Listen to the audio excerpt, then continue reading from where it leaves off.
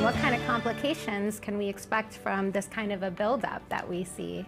So that's a very interesting question, and even though I'm summarizing this in literally 10 seconds, this is a huge field of study, and people have focused their careers understanding each step that is involved in the development of atherosclerotic plaques.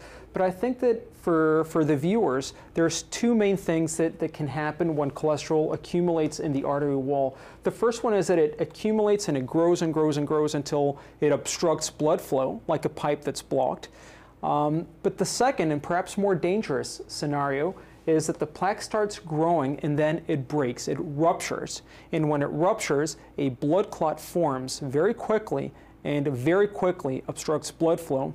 And that's generally what happens when you have a heart attack.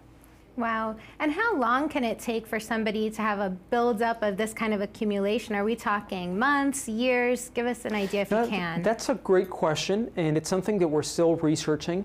But I think that the answer is really, it's a relatively slow process that happens in the scale of years, not months, not weeks.